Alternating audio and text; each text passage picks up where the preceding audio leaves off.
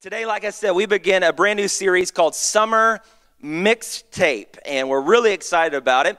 If you're brand new to Christ Covenant, just to kind of let you know what we do each summer, we know people, you're going to be here one week, gone another week. We got people that are already on vacation, out of town, and so what we like to do is we like to pick either a topic or a book in the Bible and go through it the entire summer. And so it's one of our longer series every single summer, and we've done a series in the summer called Summer Fruit, a series on the fruit of the Spirit. And we've gone through books and all that kind of stuff. And today is going to be one of those summer series where we go through an entire book in the Bible. Not every single chapter, but moving our way through. And that's the book of Psalms. And so if you got a copy of God's Word, why don't you go ahead and turn there. We're going to start in the first chapter. And really, we're going to go on a summer road trip, okay? And so if you're not here for one of the services in person, check it out online. But Psalms is an incredible book.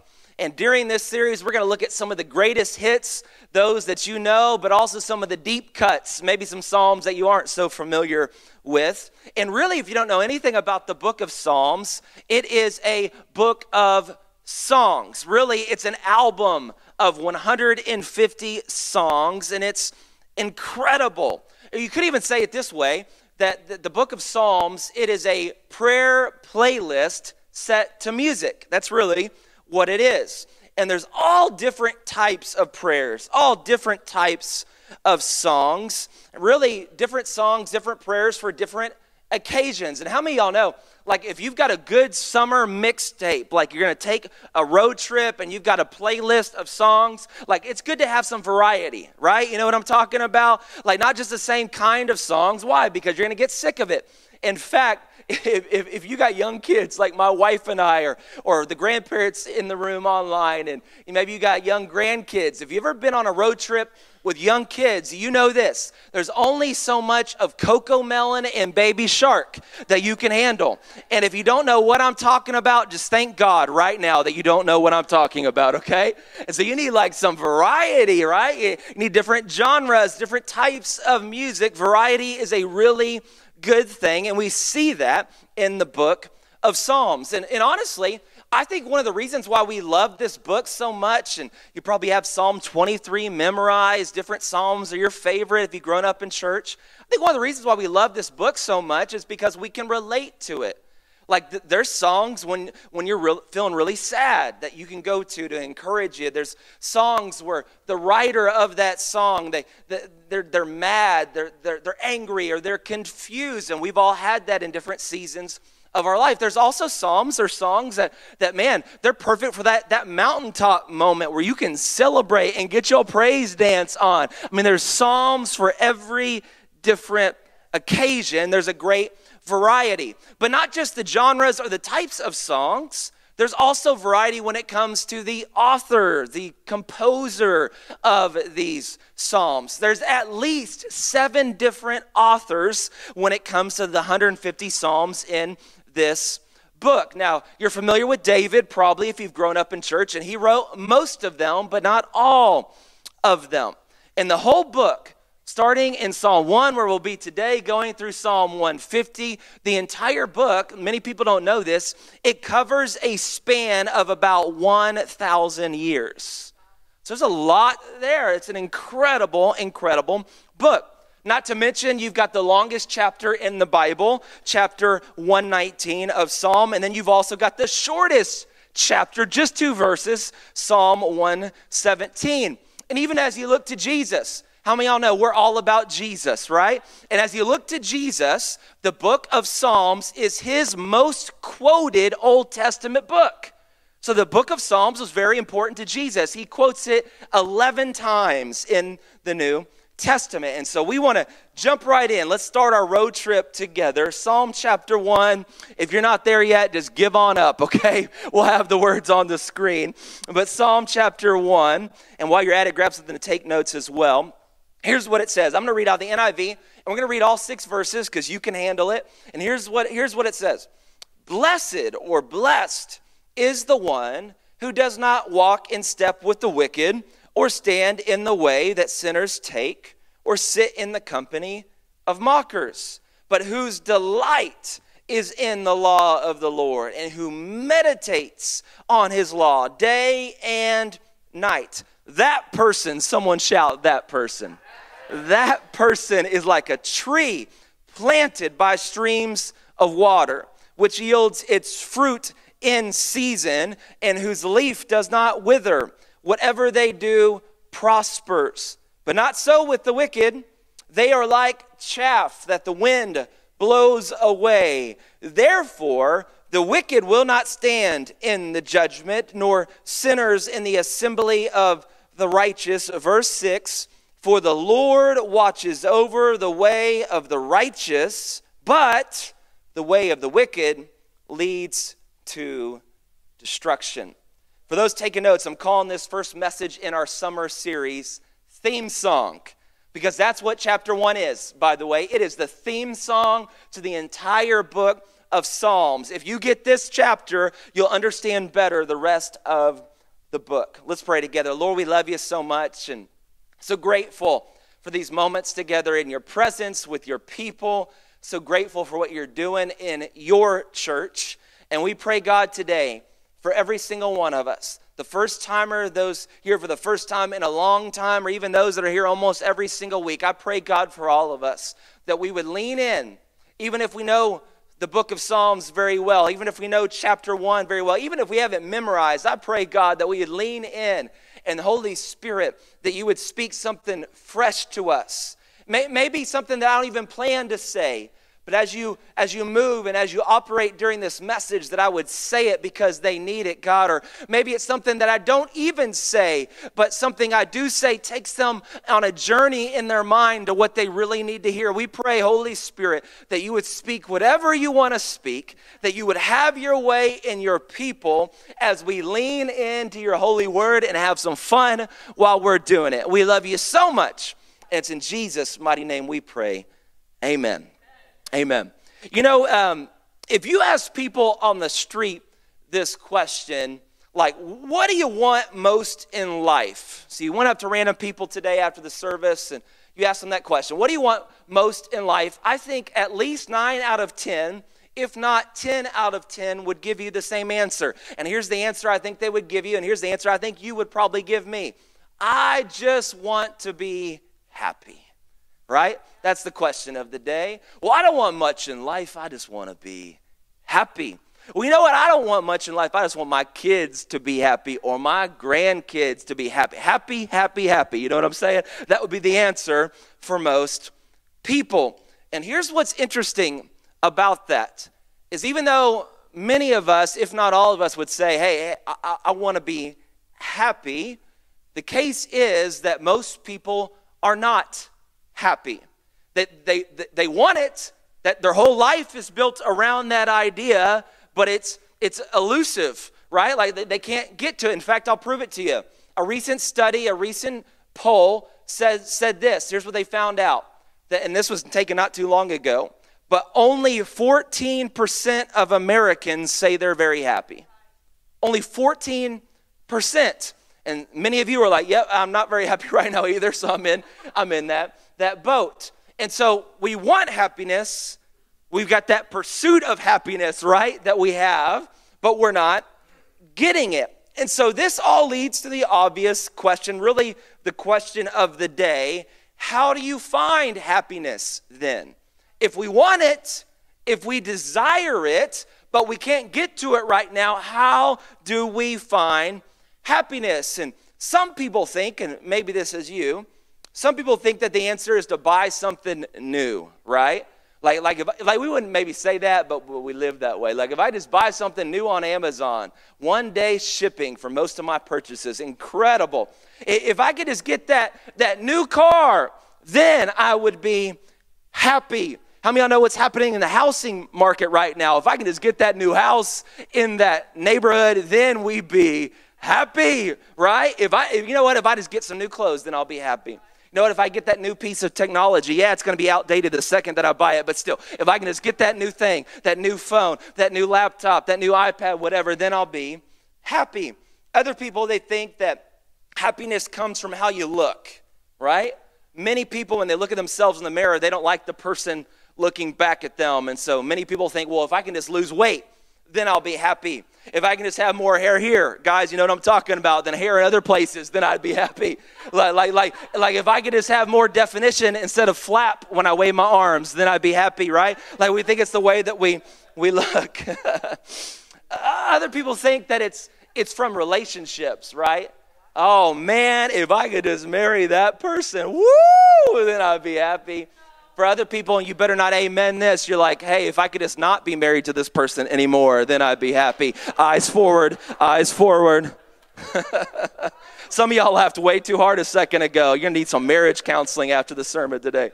But like, how do you find happiness? Because we're trying all these different things, and let's just be honest, they're not working. And here's what's so interesting about this, okay? Hang with me. Here's what's so fascinating to me. When you read the very first word in the very first psalm, it's the word blessed or blessed.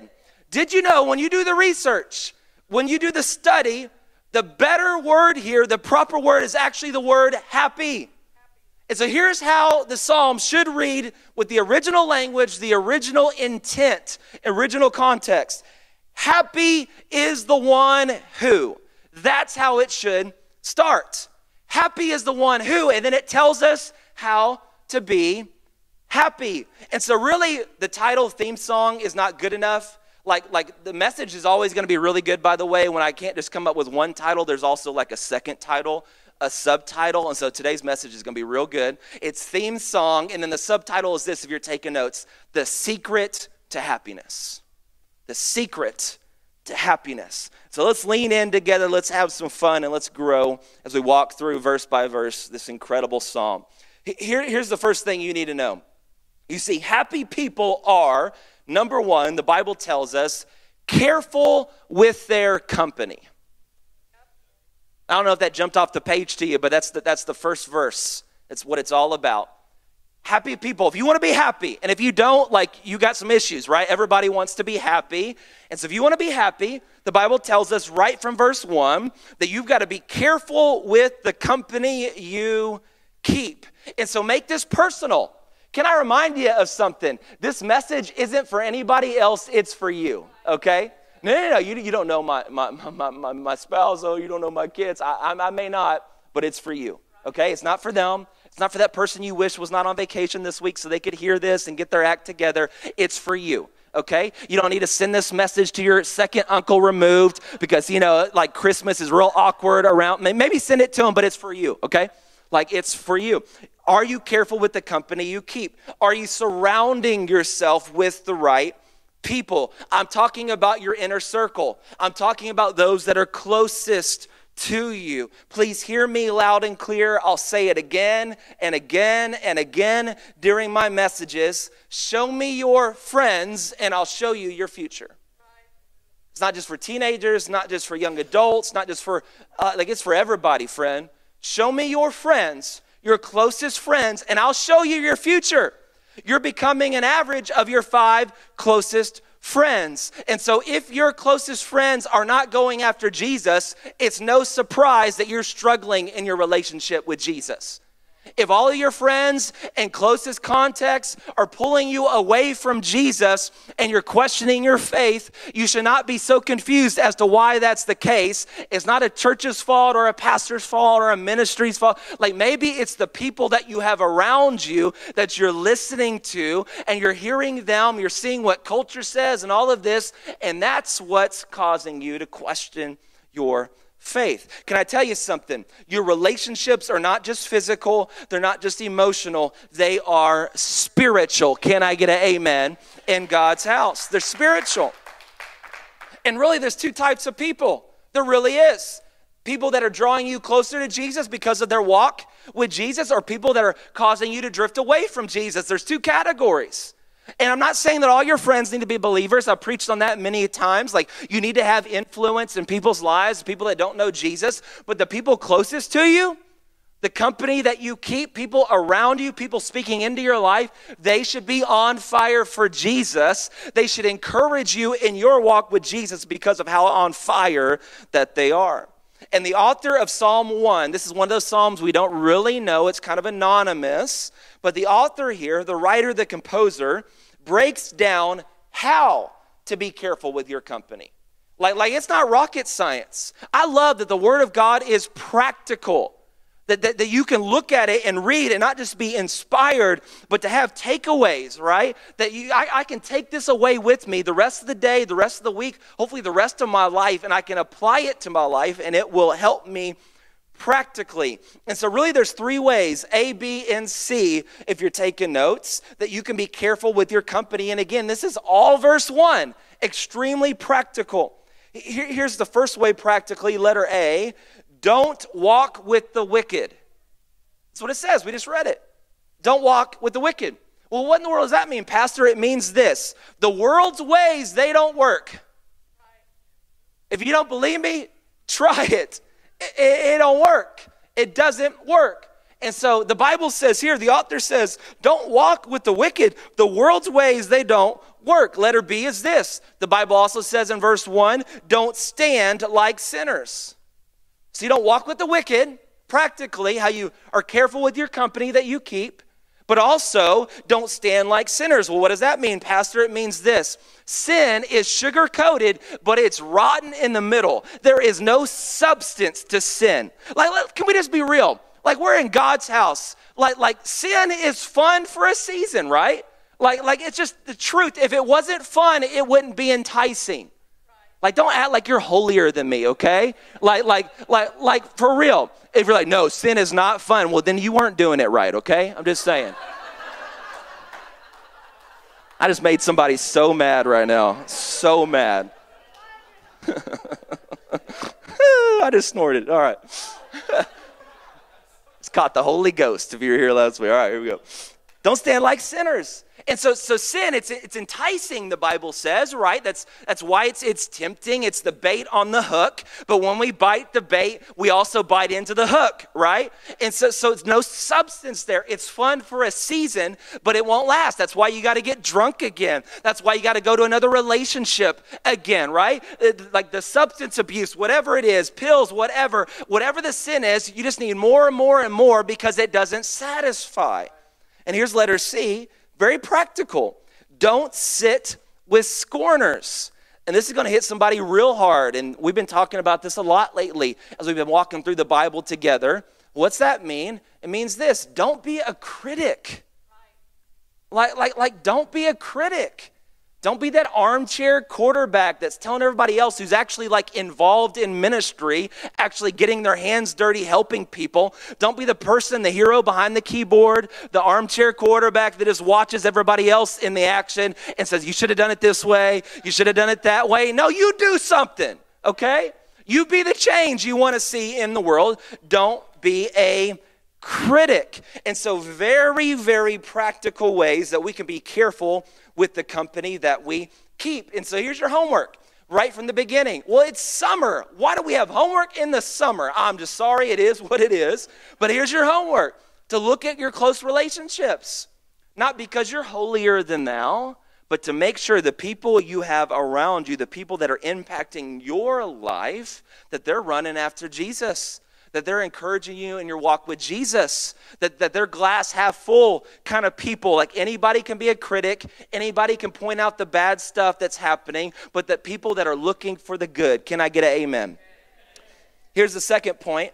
Happy people, number 2, and I'll have to explain this one, but I think it's a real good point. Number 2 is this. Happy people eat the book. They eat the book. This is verse 2. If you got the Bible open, I encourage you to keep it open as we walk through verse by verse. But happy people eat the book. Well, what in the world does that mean, Pastor? It means this. If you look at verse 2, it says that happy people delight in God's law. Now, in their context, it was the first 5 books of the Bible. In our context, we have the entire canon of Scripture. So it's the Word of God. And the Bible says in verse 2, this anonymous author of Psalm 1, that happy people, they delight in God's law. They delight in God's word. The holy word of God, can I tell you, friend, it is an incredible meal. Incredible. I know when you look at it from the outside, you're like, I don't, no. It is an incredible meal. It is not an antiquated book with just a couple of, good ideas. No. This is the holy word of God, the perfect word of God. I should get some better amens in the house. We are thankful for this book. It is the good book. This is everything that you need to function and operate here on earth. You want to hear the word of God. What does God sound like? Read the Bible out loud, friend. The holy word of God. It's an incredible meal. And the reason why I use that imagery, eat the book, and talking about the Bible as a meal is because that's the imagery seen in the original context. Look at verse 2 again. What's it say? Not only do happy people delight in the word of God, but it says this, they meditate on the word of God day and night. And can I tell you something? Biblical meditation is not you crossing your arms and your legs and doing this and going, that's not biblical meditation. Biblical meditation is you chewing on the word of God. That's actually what the original word, meditate, that's the imagery that it brings up. It's almost like a cow chewing the cud. Like that's the idea, the imagery, that I am devouring the word of God, that I'm taking it in. How many of y'all know, like when you enjoy a good meal, there is nothing like it, right? Like you're taking your time, you look forward to the meal, you're telling all your friends about that incredible meal afterwards. And not only that, as your body is taking in an incredible meal, what else is happening? Your body is absorbing the nutrients. Your body is getting better because of the meal. And I got to tell you, the holy word of God, this is not some like ramen noodles that you had in college that you used to live on. This is filet mignon, y'all. This is lobster, crab legs. This is mud bugs the size of your hand. This ain't kale. This ain't celery. This is an incredible meal. But here's my question. All of us are taking in meals. We're all full of something. But I wonder, are you filled up with the word of God, or are you full of something else? And I want to illustrate that to you very, very simply. In fact, hopefully you can see this online as well. Real simple illustration. So for this illustration's sake here, this glass vase or vase, whatever you want to say, this is you and me. And then you've got this vase, and then you've got some orange ping pong balls. So here's what happens in life, because remember, we're all full of something. The question is, what are we full of? And really, you could take it back to our childhood to find out what we're full of. In fact, these orange balls, they're kind of like the mistakes of the past, the sin, culture, lies, stuff people say about us, just all of that's kind of what's represented here. So we have us, and starting when we were young, maybe, and this happened to many of us, but maybe some point in your childhood, you were bullied and you were made fun of, and these things started filling up your life. And you're like an adult now, maybe you got grandkids now, and still you can go back in your mind to how you were bullied on the playground or in your neighborhood, how you were made fun of. How many of y'all know kids are mean sometimes, right? Especially if your name rhymes with anything. Man, they'll just take it to you. And you had these things that happened to you as you were little, and they've stuck with you. Or maybe you grew up with just one mom, or maybe just one parent, or maybe no parents at all, and you moved through the foster system, and so you had these people that would belittle you or make fun of you, or maybe you didn't have good role models. And you can see that even at a young age, our lives start to get filled up with all of this junk. Like, am I talking to anybody? Like, no one has perfect upbringings, right? Because people aren't perfect. So you got all this stuff, and then you get a little bit older, and peer pressure and everything that happens, and the way that you look, it's a big deal to us. And I had too much acne, or I wish my nose was bigger, or small. No one probably wishes it bigger, but smaller, or I wish my face looked this way. And we got all this stuff that comes, but then it continues on into adulthood. For many of us, it doesn't get better, it gets worse. I know so many people that they say things like this: man, I thought my life would look different at 30 than it does now. I thought my life would look different at 40 than it does now. And we've got, oh man, we've got this problem in our society, in our culture, and social media has made it so much worse, but it's this problem with comparison. And I can't be happy with what's in my hand because I'm worried about what's in everybody else's hand. Am I speaking truth today on a Sunday morning? And so we got all this junk. And then what do? I talked about it earlier. We go to relationships or we go to our job to try to get fulfillment, right? Well, if I can make more money or get the raise or get the better this or the better that, and we fill up our lives with all of this junk. And it's filled to the very, very top. And really, we look at our lives and we're like, I don't know how I got here. And I'm telling you, the way that you got here is that you're full of the wrong stuff. But remember what we've been talking about with point number 2, the Word of God. That we would meditate on it, we would devour it, that day and night we're thinking about it, we're applying the Word to our lives. We're not just reading the Word, asking the Word to read us. Your mission on a Sunday morning is not, oh, make me feel better, Pastor, or tell me something new. It's Holy Spirit, what are you saying to me that I can live out the rest of my life? What are you full of? And so not only is like the Word of God an incredible meal, but it's also living water. And so Pastor Dante, would you help a brother out here? I got some living water. Give it up for Pastor Dante in the house. Awesome. We've got living water here. And so here's what you need to do today. Today, not tomorrow, not next week. Don't wait till the new year. Today is you've got to consistently fill up your life with the Lord. You've got to consistently fill up your life with the Word. I'm not talking 85 verses every single day, 18 chapters a day. I'm not talking about that. If you got young kids like us, that ain't even realistic, okay? Like 3 seconds of silence is an incredible miracle. You know what I'm talking about?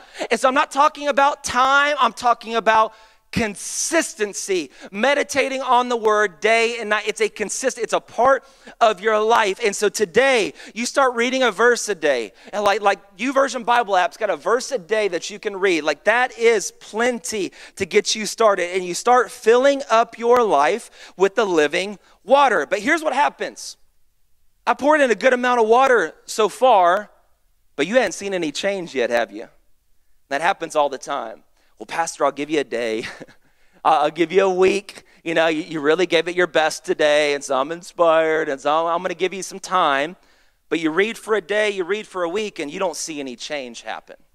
Like maybe it's a little bit more juicy on Sundays, you know what I'm saying? But it's dry during the week. And you're like, it's not working. Can I tell you, anything worth doing is worth doing consistently. Can I get an amen? And you got to start that spiritual discipline, that spiritual habit. And so you keep going every single day, 2 minutes, 5 minutes, doesn't really matter. It's all about consistency. And you can see, oh, I'm making a mess. And you can see that as you have the living water pour in, like some of y'all, God's got to get people out of your life, you know, just get them away, you know. You can hold on to that. That's free. You keep it, AJ. But here's what happens. You get started and you start to see some change as you stay consistent. But here's where many people stop. In fact, there's probably many in this room online that you stop here because here's what you say to yourself. Well, at least my life is better than it used to be. I'm half full. I'm mostly full. What's up, bud? Good to see you, man. He's like, I want a ping pong ball. Give me a ping pong ball. You can have one, bud. Here you go, right here. There you go. Awesome. You're the man. I need to wear some light up shoes like he is, man. Some people watching online, they have no clue what's happening. It's okay. It's okay. I'm not even going to explain it. So some of you start here or stop here. Like just halfway, oh, I'm just better than I used to be. And that's not what God has called you to. He wants to fill up every single area of your life. He wants to completely saturate you. He wants to fill you up so there is no room for anything else. And you think the illustration's over, but it's not over. It's not over yet. Here's what I want you to see. It's not only Are we filled up now with the Word of God? He has filled us up, His presence, life, vitality. We are not malnourished like we used to be. Can I tell you, one hot meal on a Sunday morning is not enough to get you through the week. You will be malnourished. And so as we are filled up with the Word of God to overflowing, here's what takes place, and it's so incredible. Don't miss this, okay? Whenever the world's ways or different influences, whenever they try to come in and infiltrate our lives, what happens? It floats back to the surface. Nothing can penetrate us any longer. Why? Because we are so filled up with the Word of God. You're all full of something. The question of the day is, what are you full of? And if you don't like what's coming out of you, maybe you need to check what's coming into you. Here's the third point, lastly. If you want to be happy, which I know you do, if you want to be blessed by God, not only do you have to be careful with the company you keep, that's verse 1. Not only do you need to eat the book, to meditate on the Word of God, to apply the Word of God to your life, that's number 2. And if you do both those things, what do we find out in verse 3? Then and only then can you be evergreen. When you're careful with your company, this ain't my personal opinion, by the way. This is straight up scripture, verse by verse, walking through together. When you're careful with your company, when you eat the book, then and only then can you be evergreen. And this is incredible. I love what we see in verse 3, but also the comparison between verse 3 and verses 4 through 5. If you got it open, check it out with me as we're walking through this. You've got this comparison of an evergreen tree versus dried up chaff. That's what we see, verse 3 and then verses 4 through 5. And you know what evergreen is. I mean, we got a lot of that here in Houston because it rains about every 20 seconds, right? Like just constantly.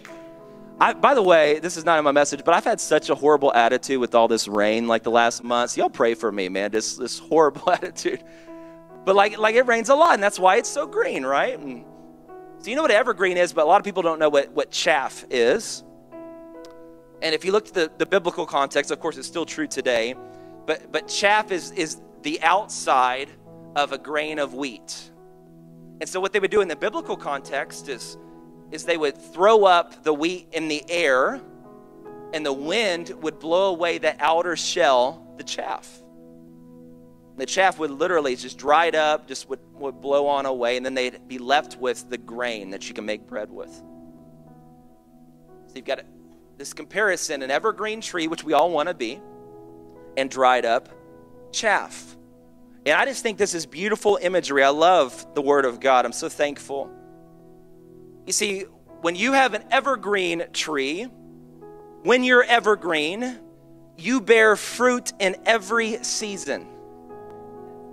When you're evergreen, you are impervious to drought. But then on the flip side of the coin, when you're chaff, you're dried up.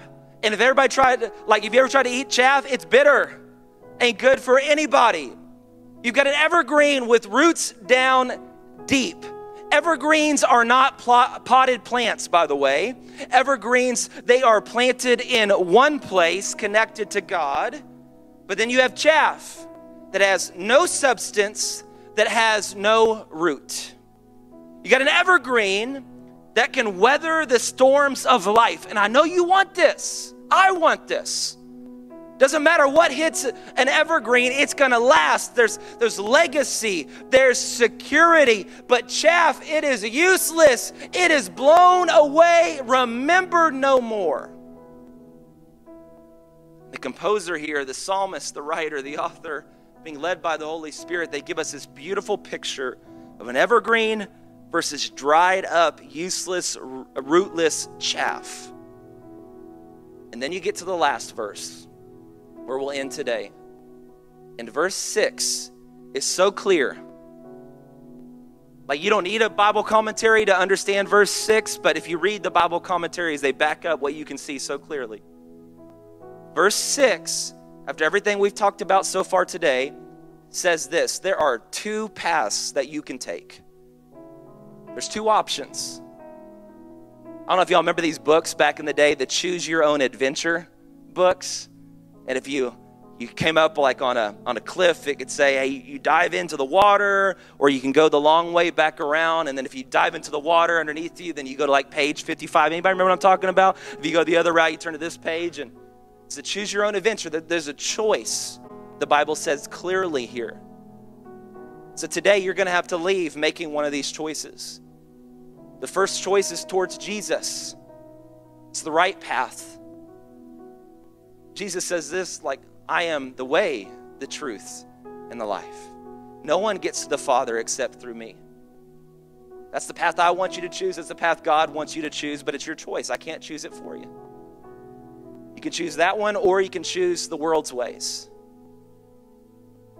Can I tell you something that was so profound for me as I was studying earlier this week, what I came across?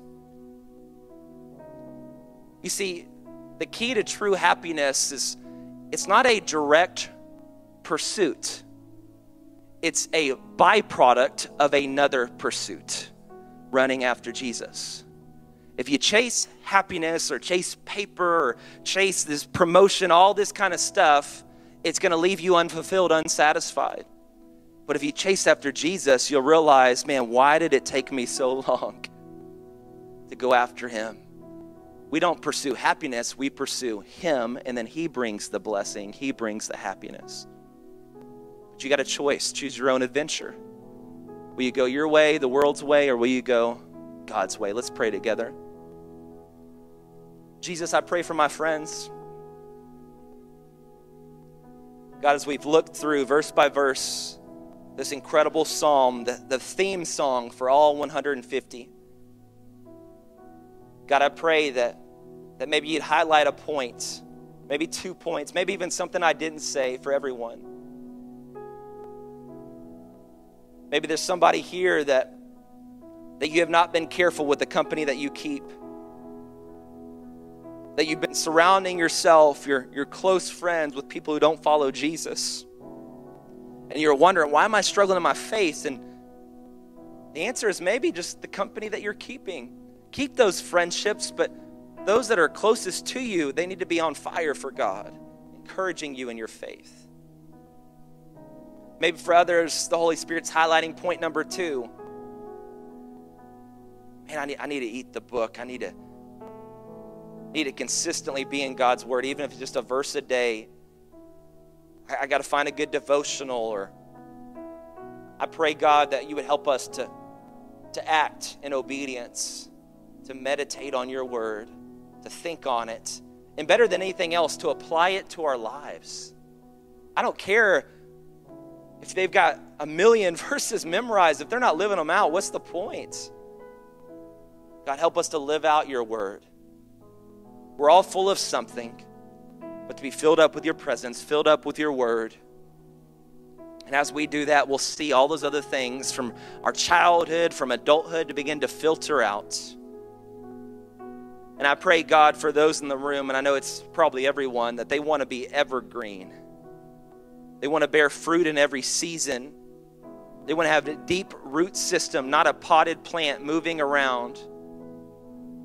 They want to thrive. They want to leave a legacy here on earth that far surpasses their time on earth. I pray, God, we would realize that the only way that we do that is being connected to you. You're the one that brings strength. You're the one that brings vitality. And I pray more than anything else, Jesus, we would pursue you, that we would run after you, not chasing happiness or momentary things, but to run after you. And I pray lastly, for anybody underneath the sound of my voice that's far from you, I pray that today they would make a decision, a choice to choose you, to stop living life their way, but to run after you, to give you their life, to surrender all, to make you their personal Lord and Savior. And if that's you, friend, in the room, online, you can do that right now. And choose Jesus. Can I tell you, He's already chosen you. He wants to save you. The question is, will you choose Him? If you want to do that right now, or maybe even want to make a fresh commitment, you can do that. Don't delay. So in the room online, I'll give you some words that you can whisper, that you can say to Jesus. And you need to know that he hears you, that he loves you, and that he will answer this prayer. But if you're wanting to surrender your life to Jesus, you just tell him right now, Jesus, just whisper to him, Jesus, I love you. Thank you. Thank you for saving me. Thank you for restoring me right now. Jesus, I believe that you died on the cross. I believe that you rose from the dead, and so I make you my personal Lord and Savior. You're God. You're real. I ask you right now to forgive me of all my sin, to clean me up, to make me new. I realize that I can't fix myself. I realize I can't save myself. I realize that I need a Savior. So I ask you to be my Savior, to be my friend, to help me from this day forward to live for you in a culture that is so far and even against you, God, to help me with boldness to live my life for you. Thank you for saving my soul, for setting me free. Thank you for filling me up. In Jesus' mighty name we pray. Amen. Thank you so much for joining us today. We hope you sensed God's presence. If you made a decision for Jesus Christ, or if your life has been impacted in any way, please send us an email at info@christcov.net. We would love to hear your story. And for those that committed your life to Christ, we want to help you on your new journey by sending our free Start Bible Kit in the mail. If you'd like to partner with us financially, simply click on the Give tab at christcov.net. There it will take you to a safe and secure page where you can set up a one-time or recurring gift to help us accomplish our vision, heaven full and hell empty. And as always, you can find out more about Christ Covenant on our website or on Facebook or Instagram at Christ Cov Houston.